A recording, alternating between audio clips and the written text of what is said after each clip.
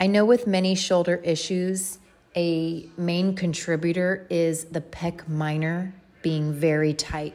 So that chest muscle at the top needs to be worked out and massaged, and you can do it yourself with a hard ball, like a lacrosse ball, and just push it into the wall and find a tight and tender area. It shouldn't be that hard to find.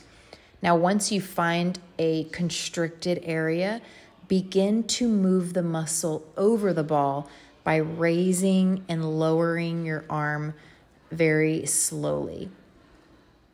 So you should feel some of that tension begin to work itself out, and this should help the healing process of the shoulder. Now, I also want you to touch on the outside of your shoulder, right there on the shoulder ball. You don't have to spend a lot of time on it.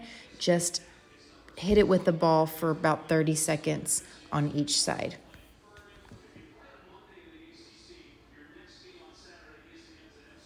And this will also increase blood flow to the area, which will promote healing. Okay, now that we've massaged the pec muscle, we want to stretch it open so you can just find a doorway.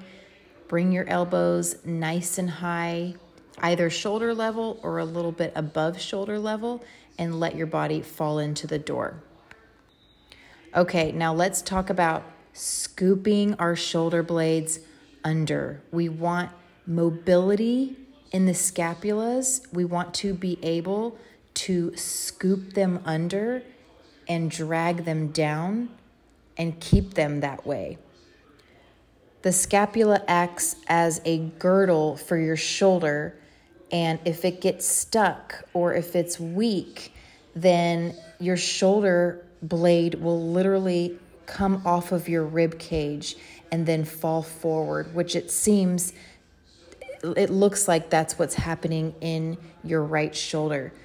So we just want to practice scooping the shoulder blade under. So you can see I go forward and back, rolling my shoulder ball forward and back and trying to activate the muscles underneath my armpit, underneath the shoulder blade.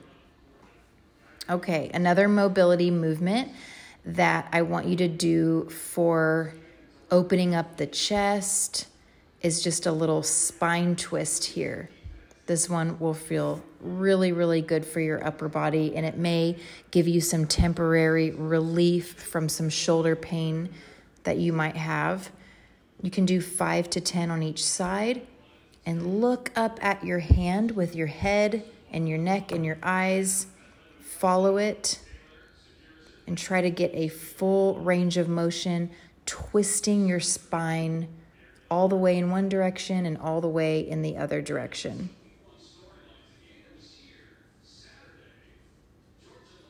And you can do it a lot slower than this.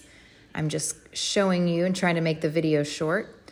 Okay, next we want to do more scooping and torquing of the arms. So I'm pushing against the ground, letting my shoulders roll forward, and then intentionally twisting them back. And again, I'm scooping my shoulder blades under, and I'm feeling the contraction in my lats.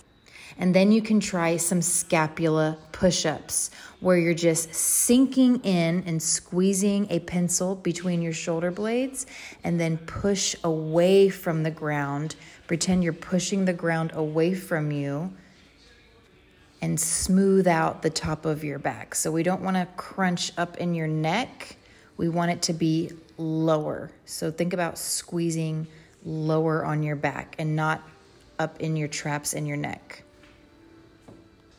Okay, when there is a shoulder injury that has occurred, it's likely that your serratus muscle, that muscle right there under your armpit, is weak or dormant.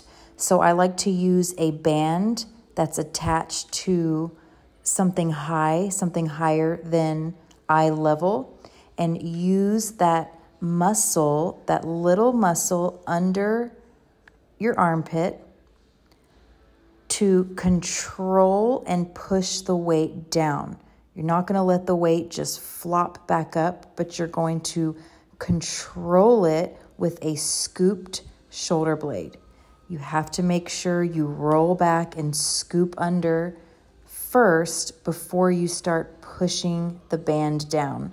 Now, this is a very thin and pretty light band, and I'll send you a link to the one that I use.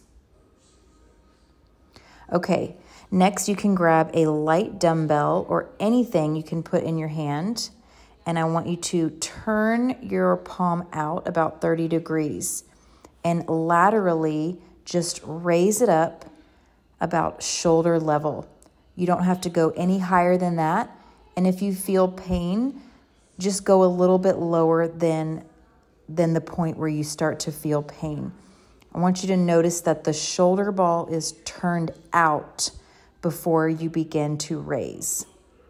So we want to turn it out, scoop under, and raise it nice and controlled, nice and slow, keeping your upper body stacked over your lower body and your abs engaged. We don't want to raise up with our neck or with our traps.